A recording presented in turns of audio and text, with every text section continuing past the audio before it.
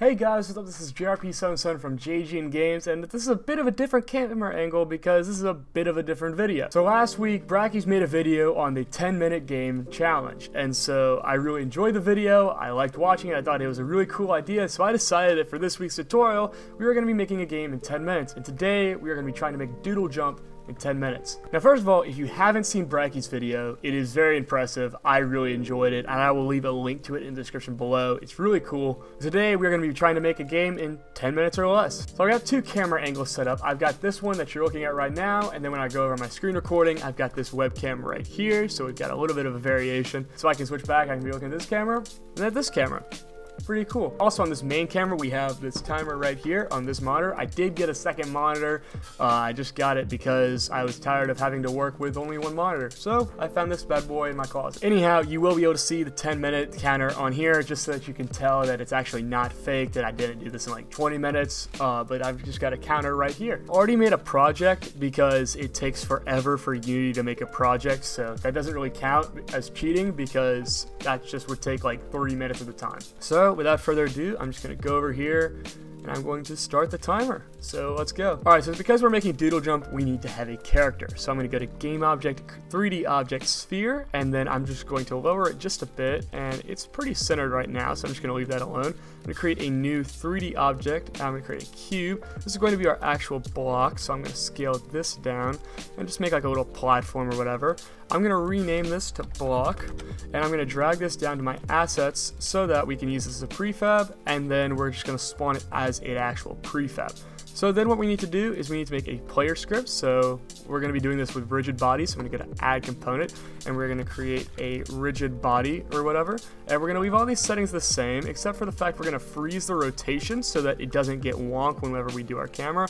And while we're at it, let's just go ahead and position our camera briefly. We're just going to move it up like this. And then we're just going to say that we're going to make this like a bluish. Now we'll make it like a grayish. Yeah, I'll make it a grayish color, and we'll set the clear flags to solid color, so that's a gray background. And now we got this, we can go ahead and begin scripting. So on the sphere, I'm going to click Add Component. I'm going to create a player script. I'm just going to call it Player, and then I'm going to double click to open it in Visual Studio. Visual Studio might take a while to load. Now we've got this, I'm just going to delete everything, and I'm going to, oh boy, and we're just going to go down here, can't waste time, and I'm going to create a new public rigid body player P, and then we need to make a force, so I'm going to say public float force, and then what we're going to do is we're going to say void on collision enter, like that, and yeah, I think I spelled that right. And then we're just going to say, first of all, that we want it to completely stop the movement, so I'm going to say player dot say player p dot is kinematic is equal to true. Then we're going to say below it player p dot is kinematic is equal to false. And then underneath this we're going to say player p dot add force force times vector 3 dot up, like that. I'm just going to hit semicolon like that. And then what we're going to do is we need to have a movement thing, so that our player can actually move around. So I'm going to create a public float called move speed. And then I'm going to go down a couple of lines. I'm going to say in the void update, we're just going to check to make sure, just going to do this at all times. So I'm going to say float horiz is equal to input.get axis raw, and I'm going to say horizontal, like that. I know Brackeys uses a similar method. We're not going to do the exact same thing just because this is easy. I'm going to say transform.translate, not that, translate, and we're going to create a new vector 3. And inside of here, we're going to say horiz times move speed times time dot delta time, comma 0f, just like that, and then we're going to close that off, and now we should be able to move around in our scene, and we should also be able to bounce on our block. So now on our sphere, I'm just going to drag that in for rigid body. I'm going to set the force to about 400 and move speed to 15, no, I'll probably set it to like 20, hit play.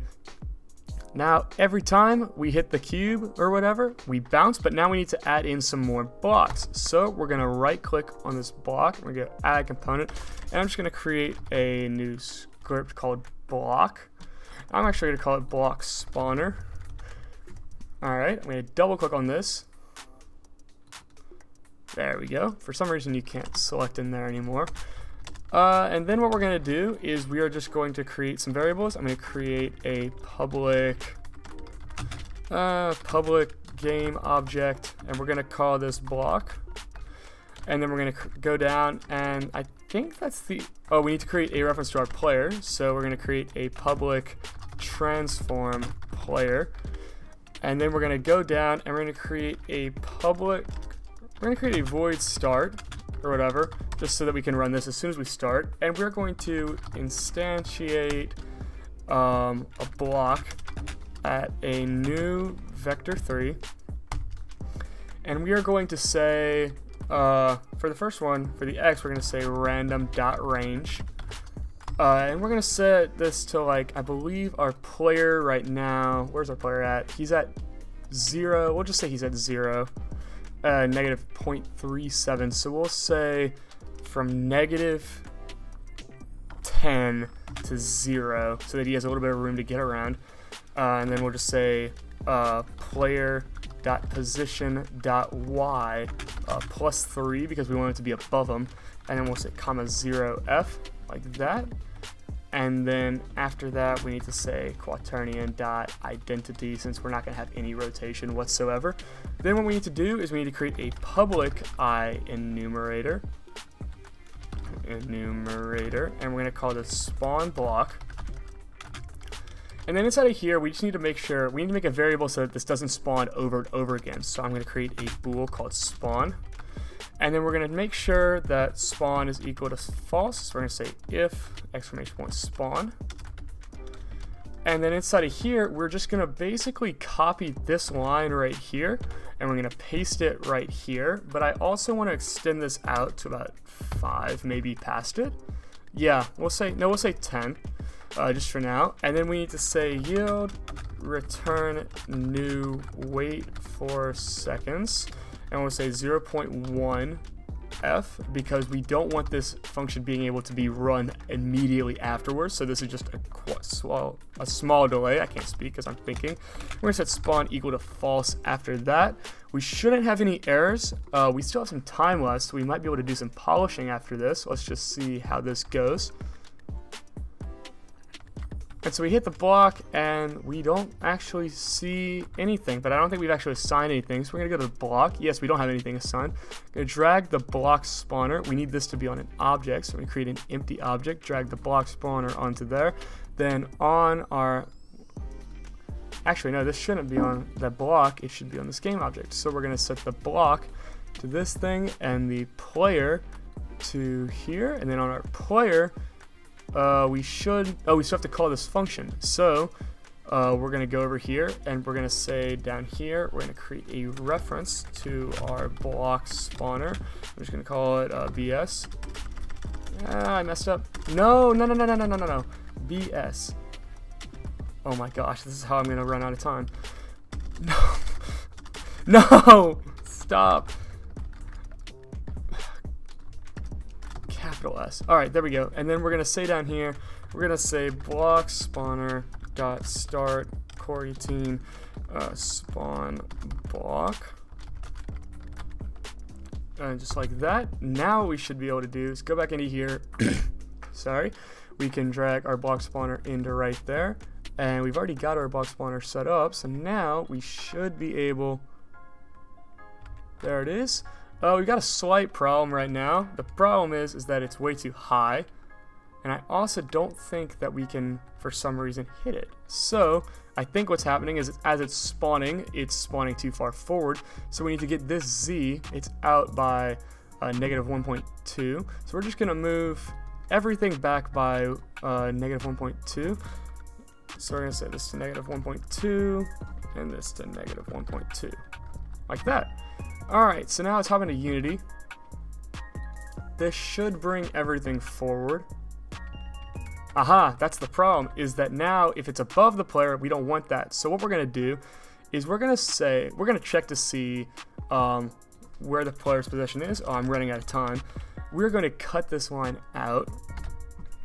and we are going to say if player.position.x is greater than 0, then what we're going to do is we're going to do this, and we're going to set this to -8 so that he has room, and then we're going to copy this again, and we are going to, no, wrong thing, I'm running out of time, and we're down here, we're going to say else if player.position is less than 0, then we are going to set this, if it's greater than 0, no, we want this to be at like 1, and we'll say 5. Down here, we want this to be like -1 and -5. Why not? Alright, so now we should be able to save this, hop back into Unity. Alright, so now, oh boy.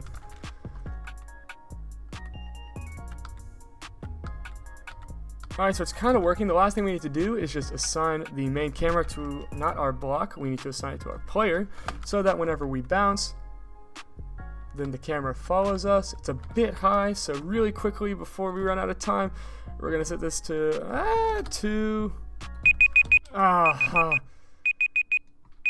Alright, so we're out of time, but it's just one number. Okay, we're out of time. Let's just test this real quick so that we can look at this. So I technically didn't complete the challenge, but we're going to say I completed the challenge because I was one number off and I was changing everything. But let's just see how this looks. I'm going to hit play or whatever.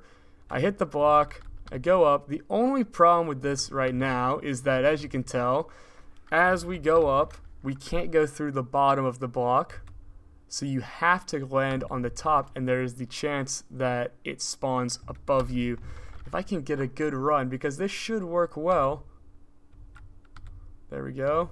And there's no dying, so that's the other thing. But you can get stuck. So I mean, it could be a fun gameplay mechanic or whatever, but realistically, it has a lot of bugs. Even though I kind of got a working product decently quickly. You could also kind of ride up the side of them, or you could just glitch it out completely.